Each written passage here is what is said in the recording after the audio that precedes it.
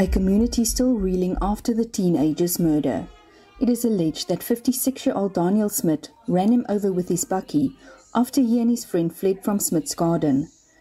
His dismembered remains were found in a drain on the property. Everybody's here to come and stand in solidarity with Klawer and the family, to share in our pain that we experience.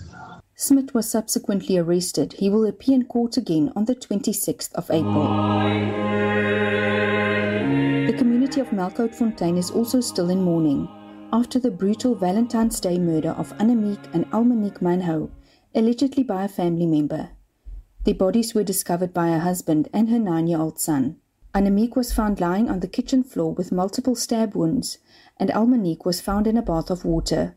Police have arrested a 32-year-old suspect. Tanya Krause, SABC News. Thanks, Tanya. Let's